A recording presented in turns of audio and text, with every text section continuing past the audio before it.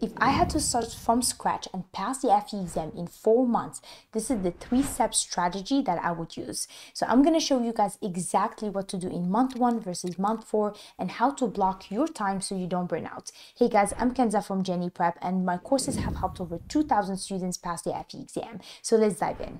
Step 1, use the FE Civil specifications to map your 4 months. Now, the first thing I would do is open the FE exam specifications and split them into 2 halves. I'm going to use FE Civil here as an example, but you guys can apply this to any discipline.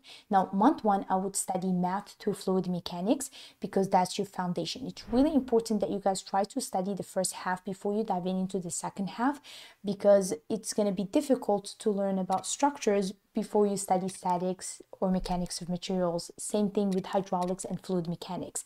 So make sure to keep that in mind. Now, month 2 and month 3, I would focus on the second half, surveying through construction engineering. And month 4, I would take at least 3 practice exams and do full review of every topic. Now, note guys that from the schedule, I'm spending more time on the second half of the exam, and that's because those sections are usually bigger, they have more subtopics, and you get more questions on those sections during the exam. Step 2, choose one main study system.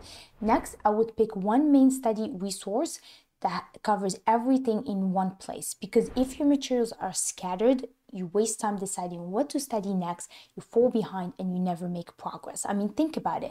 You finally sit down to study after a long day at work, and now you're searching YouTube for FE problems, scrolling through Reddit for advice, jumping between books and notes and PDFs, and trying to guess what to study next. Your brain never gets a chance to settle into focus, and you don't learn as much. You should be able to sit down and immediately know, today I'm going to study this topic and I'm going to do these problems. That's how you stay consistent for 4 months, and that also increases your chances of passing the FE exam. And that's why we built Jenny Prep. We cover everything you need to pass your FE exam, and we also designed our courses to help you stay focused, consistent, and pass your FE exam faster. We also have new flexible plans and pricing options, so make sure to check it out. Step 3, set your weekly schedule. Now let's talk time, because this is the question that everybody asks. How many hours per week do I need to study to pass the FE exam in 4 months? So I would block out 2 to 3 hours every single day, almost same time. And during the week, I would try to do 4 to 5 hours Saturday and Sunday. So that gives you a total of 20 to 24 hours of deep work every week. So just imagine doing that, guys, every single week for 4 months. You will be ready to pass your FE exam. We had many students who have done exactly that schedule and passed their FE. Now, the key is you have to stay consistent. You need to keep showing up, and you need to make sure that you have good study resources. Without those two, you will not be ready to pass your FE exam.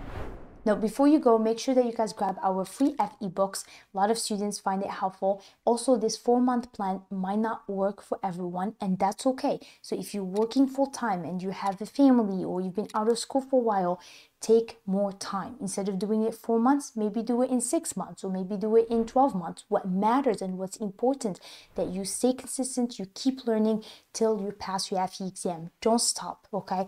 FE is so important for your career, so make sure that you guys do that. Make sure you get your E.I.T this year. If you want to pass your FE, comment 2026, and let's help you guys pass your FE.